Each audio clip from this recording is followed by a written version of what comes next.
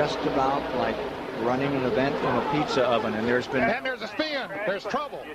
Upside down. Schrader's number 25, side over side, end over end. Another car in trouble and also getting airborne. Terry Labonte is involved. His car spinning around on the grass. There you see Gordon in the 24. Okay, he comes up and clips Ken Schrader, his teammate, and sends him around. Schrader's car going backwards. The roof flaps are up, and then he gets hit by Ricky Craven, and then that flips the car over. He just drove in under him. The car will roll. And then other cars coming back with all the smoke and people slowing down. They start hitting each other, and lots of cars getting involved as we see Schrader's car continue to roll and tumble. Well, he's driving really defensively right now. He's trying to keep Jeff Gordon behind him, and Jeff is working him over. Look at that. Jeff's going to move him up out of the groove and get by him. Whoa! Bush is around. Can he save it this time? Oh, there you go. He does. He saves it. But there's a Jeff Gordon's upside down. Jeff Gordon's upside down. And Kurt Busch's car is destroyed. Oh, my gosh.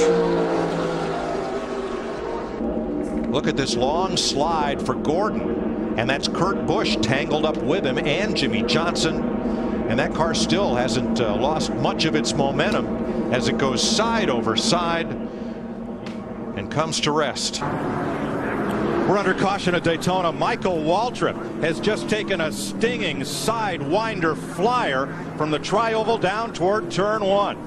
One car got in the back of him, and he went for a ride. And he's climbing out okay.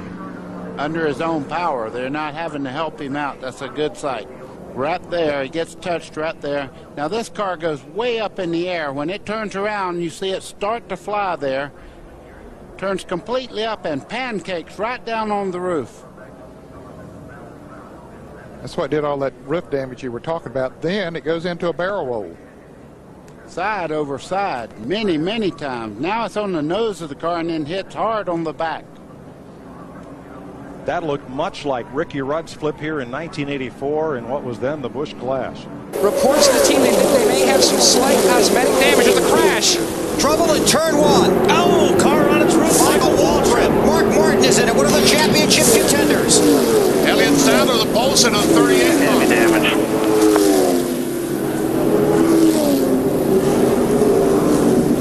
That's Mark Martin's car right there. I couldn't really tell. We can see what happens here, BP. You see Mark Martin there, and looks like Elliott Sadler got turned by Jimmy Johnson. Yeah, looked like he got hit by the 48 car getting down the corner. And Michael went over twice. You're middle of three. Come on, 13. You got a guy coming to you. Not over. Keep digging.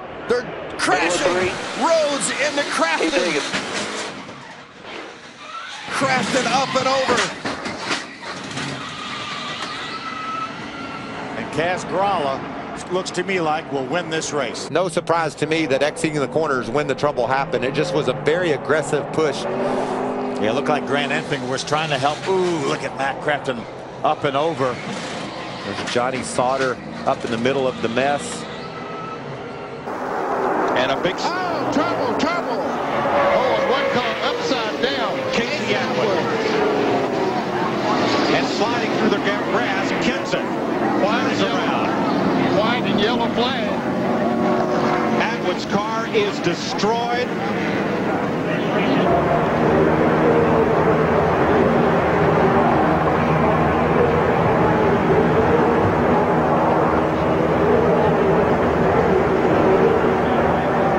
You saw the officials with the caution flag out very quickly as leader Randy LaJoie came to the flag.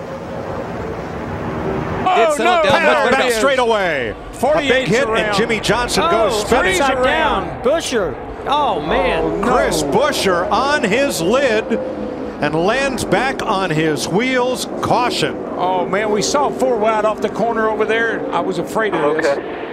Now, McMurray in the 1, the red car, comes up, just brushes Austin Dillon. Turns him into the 35. And Dillon gets into Gilliland. Joey Logano turned the 48.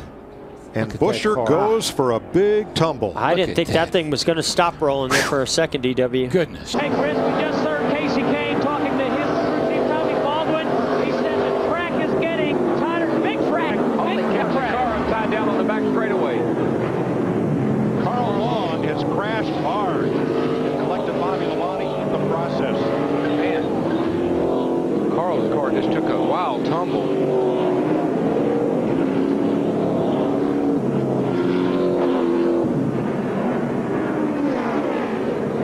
Run out of room back there. And you're probably running well over 150 miles per hour right there in that area.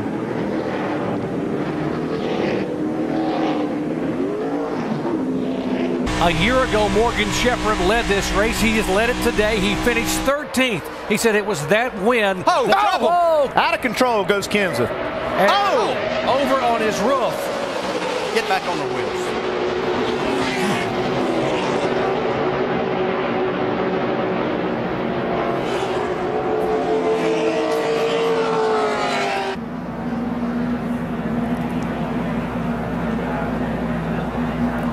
Looked for a minute like he might save it, but then got down there. Golly, this is tough. Yeah, and Matt really did a great job. If he goes up in front, he takes out 15 or 18 cars, so he did a great job of not creating that situation. Good move by Mike Wallace on the inside. The FTP Brake Chevrolet back up front. Mark Martin has picked up where he left off before. One car spinning, the car number 41. Johnny Benson, as a car takes a roll as it slid backwards, apparently the air just picked the back end of it up. See the rear of the car starting to get off the ground.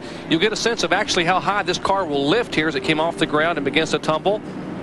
Higher than some of the scaffolds there where our cameras are located. And Kurt Busch trying to move to the inside and take that spot away and take the lead away from Newman, but Newman will have nothing of it. No, got trouble getting into 3, guys. Joey Logano. Big crash. Oh, he's upside down. Over and over, Logano goes between 3 and 4. No.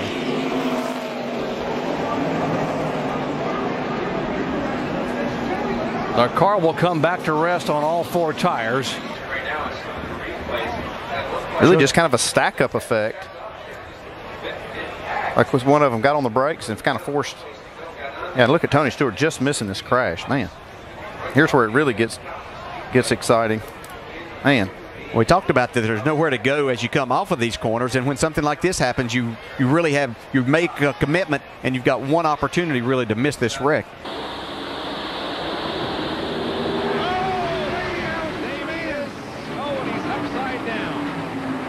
Into the guardrail, side over side, end over end, and Davey Allison has experienced a horrifying crash. Let's take a look at it again. It happened outside of turn 2. See some contact between Darrell Waltrip and Davey Allison, and the car just flew through the air. Well, he got on the air, in the air very quickly. He goes over the top of the guardrail. Yep. Flipped right over the top of the guardrail. But we expect to see a new rule before we race again. Trouble! Multi-car in front of the field. Oh, and Scott Riggs on his roof. Oh, Riggs. Man, there's been a lot of cars getting under. Once more. There's Biffle in the middle of it. Then he comes down off the wall.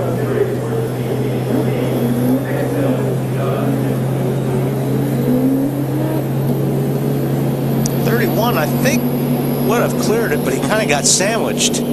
Unless this 41 car, Kurt Busch, can get some kind of big move here off turn 4 like Kevin did. Oh, and there they go. Johnson to the wall They with wrecked. the one of McMurray. 3, 4 cars around. One on its roof. One car hard into the wall. That was and it ends in flames and sparks. Our front row sitter up here, he's got a torn up race car, Martin 78 Truex car. Jr.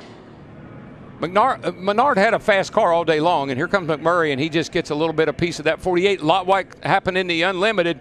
Looked like Jimmy's car just got loose and spun. Look at Clint Boyer in that 15 car get up in the air. Thing went it did a 360. Unbelievable. Did a barrel roll and came right back down on its wheels. Look at Jarrett in the green car. He jumped down the inside.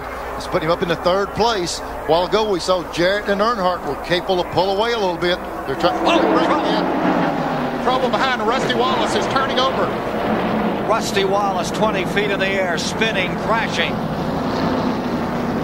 Well, I'll tell you, when they're running that close together and jockeying around position, you just know that things like this are going to happen. The 66 car right behind Walter looked like they tapped, they touched right there, the 66. And then Rusty, he gets clipped right there, turns sideways, and we know what happened after that. The air gets out of the car. Yeah, it looked like the 66 and the 30. Look at Rusty's car, how high in the air. Real violent flips right here. Keep it behind you, keep it behind you, keep it behind you. One to go, one to go. The white flag is out. They're going to Sauter crash. with a big run. They're crashing. Christopher Bell upside down.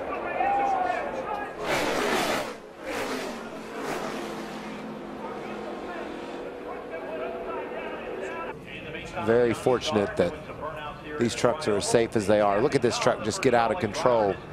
Probably about the fastest part of this speedway, Phil, right out of the tri-oval. It just starts tumbling.